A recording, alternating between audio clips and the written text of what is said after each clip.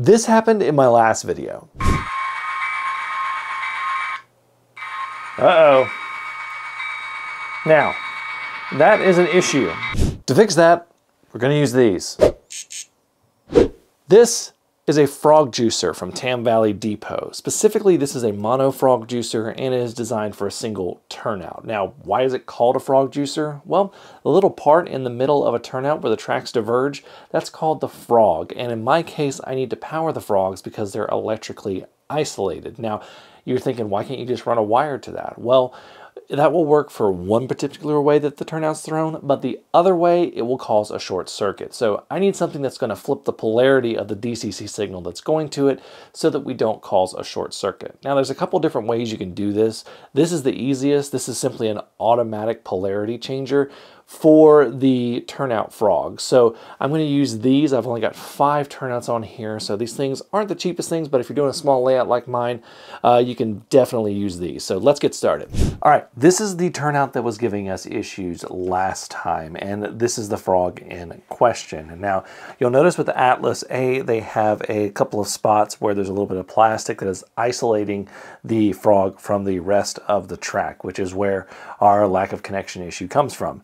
And then we also have this little spot right here that has a little hole right here that you can connect a wire to. Now, if you were to strip everything away, you would see basically just a metal section that is the frog being in a little plastic cradle around it, and then you have the rails, and then there's actually some metal pieces that go underneath this, underneath the plastic that connect these rails to these rails right here. So what we're going to do is we're going to take our drill and we're going to drill a hole right here, and then we're going to run a wire and we're going to attach it right here. So let's get to it.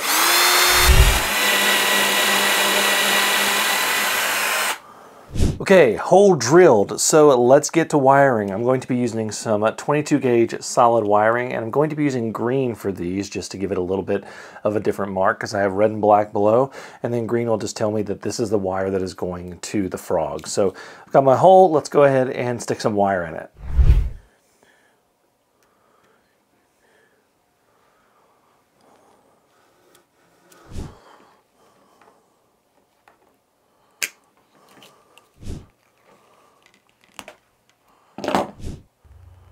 Here you can see me bending the wire in a U shape so that it hooks into the hole. Next, it's time to solder. I start by coating them with a little bit of flux, and then I bring in my soldering iron and connect the wire to the frog.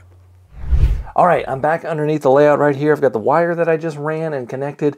You can see I put a lot of excess, and that's just because it's a lot easier to take away wire than it is to reconnect it. So I've got my little sub bus right here. So somewhere in between this DCC sub bus and here, I'm going to need to put the frog juicer, and it's going to be a pretty simple process. So let's go ahead and get started with that.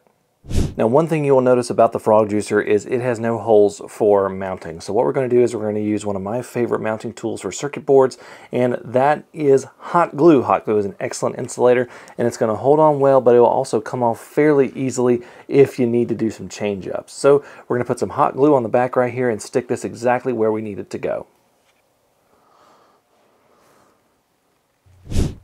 Now, there are 3 terminals on this frog juicer. The outer 2 terminals are for the DCC wires, and the middle one is the one that's going to go to the frog juicer. So you're going to see me hook up a black and a red wire on the outer terminals, and then hook up my green wire on the middle terminal.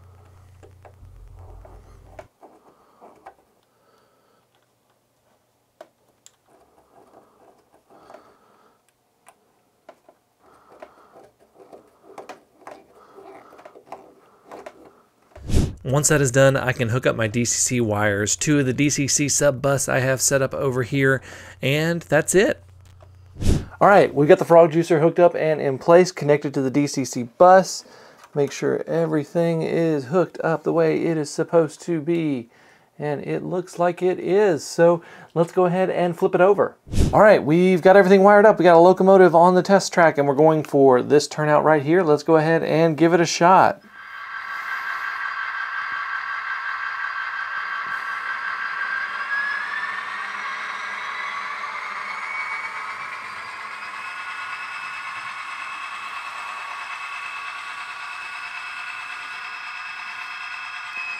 All right, that's one direction.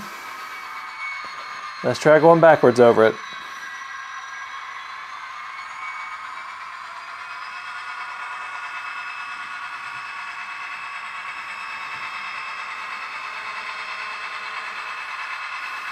And there we go. No stutter. The stutter's been removed. We now have solid DCC connectivity all the way through the turnout. I've got 4 more of these turnouts to do, but that is how you wire up a Tam Valley Depot frog juicer. Thank you guys so much for watching. Until next time, I'm Jimmy from the DIY and Digital. Stay safe, be kind, and happy railroading.